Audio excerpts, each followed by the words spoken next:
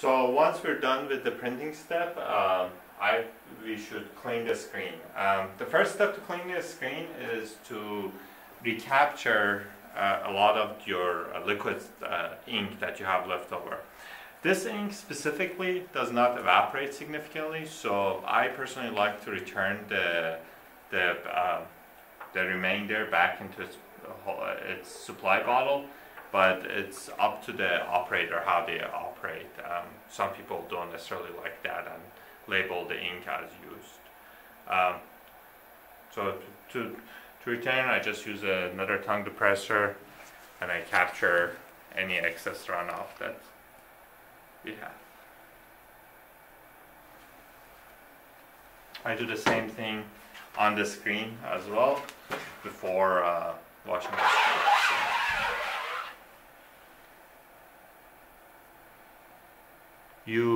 You would probably prefer to have gloves on to prevent contact of the silver with your skin, because it does stain your skin for some time. Once you have captured as much as you can, the best way to wash the screen is to place a paper towel on the screen and flood the screen with IPA.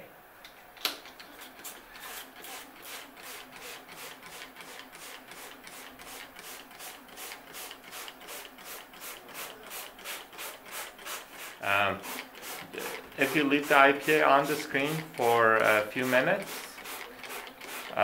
it will dilute down the ink and it'll make the washing step much easier. During that time, you can clean the squeegee by just taking another paper towel, putting some IPA on it, and wiping the excess clean. You might need to do this twice to capture all the silver.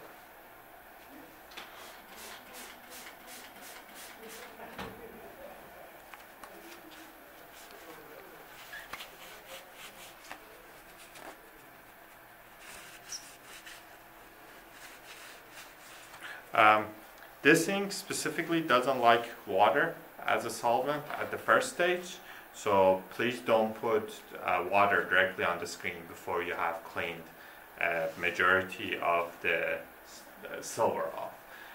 Putting water will coagulate the ink and will clog your screen pores.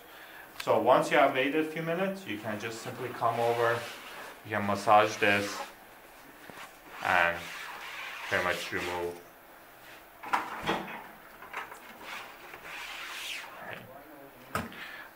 I use a waste bucket to capture any silver runoff, because you can later sell the silver for recapture.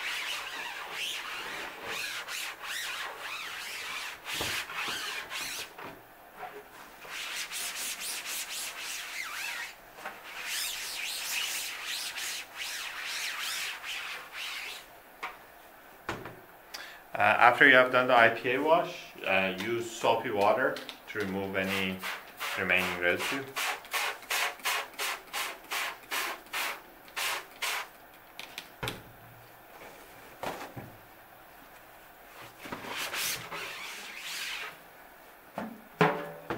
As the last step, you can use clean water to remove any soap.